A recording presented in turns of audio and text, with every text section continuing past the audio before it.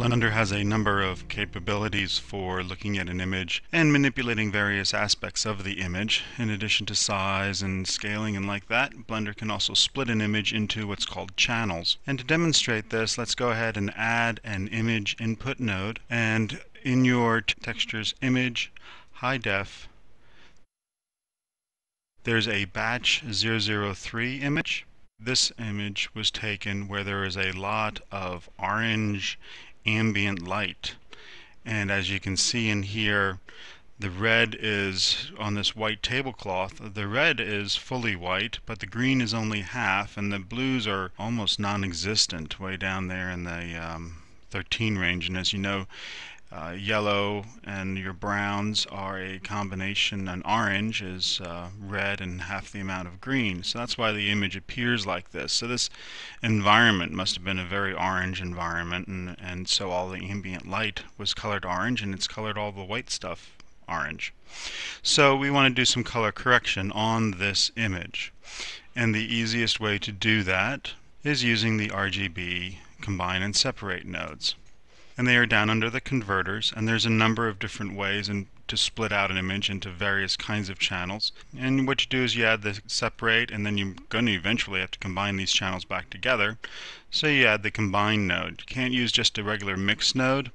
All of these channels are combined using some bizarre mathematical formulas.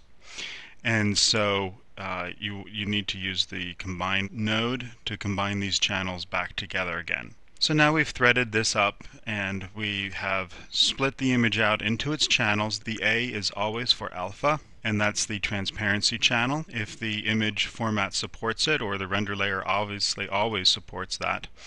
Then it's split out into these 4 channels and then recombined back through the combine node, and then we can see it down here in the viewer. So let's go ahead and start playing with these different channels. The first way I would like to show you is by rethreading the red channel through what we call a color ramp node. And the color ramp node is a converter node that will convert one set of values into another set of values. And you can work with either the grayscale, which is the physical images you see, or the alpha scale, which are alpha values that you set that correspond to each marker that marks along the color ramp node. Now, as you can see, we've threaded this color ramp node in, and so it's presently not doing any translation by default. Black or 0 values come in at the left-hand side, and then will be leaving at the left-hand side. And white values over here, white is a 1.0, so any values that come in that map over to the far side or the far right side of this ramp will be mapped out as this 1.0 or full factor. Now we can look at any one of these individual channels just by threading the channel to a viewer node.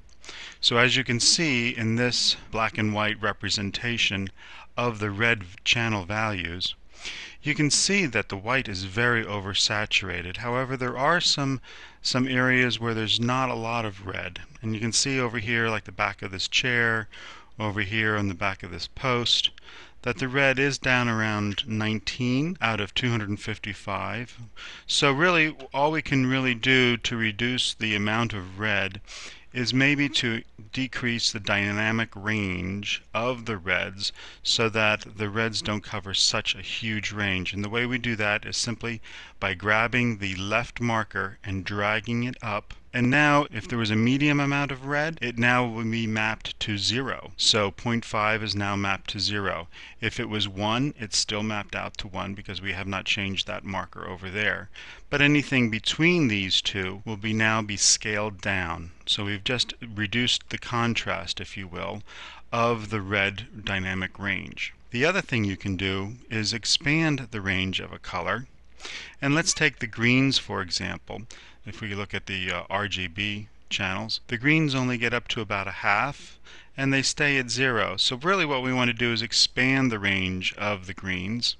And so we can do that with the color ramp node by duplicating the node and threading it into the green. And now what we want to do is we want to say, hey, instead of going from only having a half down here, I really want this to be a 1.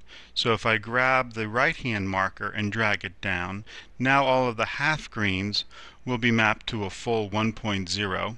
So what we've done is we've corrected the green saturation of this image, and we have effectively almost doubled it. And lastly, we have the blues, and we can see the blues are almost non-existent. I guess it's a very cheery picture, isn't it, because it doesn't have any blues. So what we can do here is we have a couple options. One is we have a math node, which converts an input set of values, performs some math function on them, and then spits out the value. So if we thread the blue channel with this math node, now what we've done is we've added on, no matter what blue came in, we've added on a half. And so we've increased like the base level of any blue. And if blue was like, say, 3/4, well, now it's actually more than that. Or in here, in where the blues were like 1/4, now you can see they're up to 3/4, where they were almost 0. The other thing we can do is multiply any input value. So now, for example, we actually have been multiplying by a half, so actually we've divided the amount of blue in half. What we can do is like multiply the amount of blue by 5, and now that blue value that was 10 or 20 is now, well, I guess it was really around 5, or 10. Now it's up to 50. And so that's how that we can use the math node to do either adds and multiplies, divides. There's a whole bunch of mathematical functions that you can use. You can even make color scale logarithmically. But the other one that I like to use, which is kind of an older node, is called the map value node. And it is under the vector. And this handy little node actually performs 4 functions for you just with the one node. First of all, it adds or subtracts a value based on this offset value. So in the previous example where we added a half, we can just put a half in here. And now any input value will get added to a half and then will be spit out with a half added on. And if this was a negative value, then it subtracts. Then the next thing it does is, based on this size factor, it multiplies that value by this number here.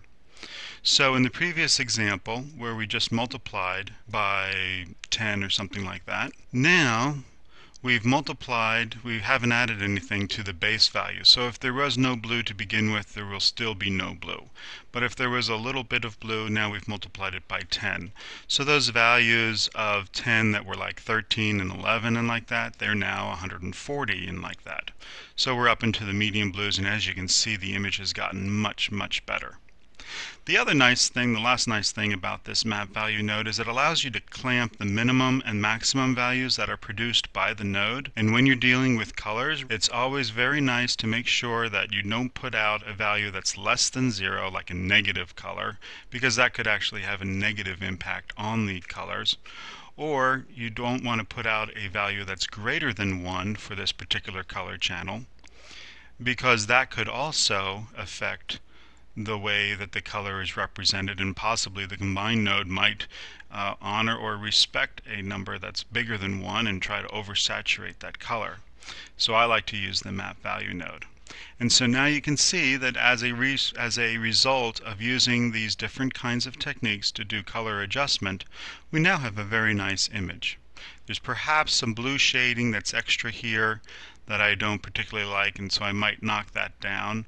Or also might just subtract a little bit from the amount, although I had to be very careful because the blue is so little in this whole image. I don't have a lot of blue range to work with. Enjoy!